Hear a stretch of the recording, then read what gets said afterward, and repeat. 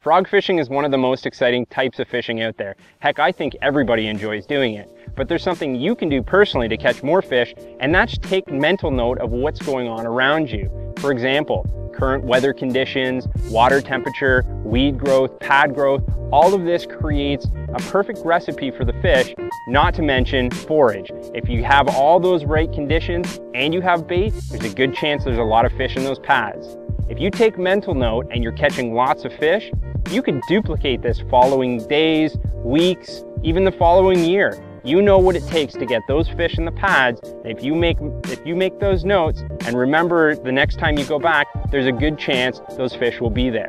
They won't always be there. You'll go back later on in the year or early the next year and those fish won't be there. It's because the conditions aren't right. And for the bass, everything has to line up. The weather, the water temperature, the weed growth, and the forage, just like I had mentioned, all those are important pieces of the puzzle.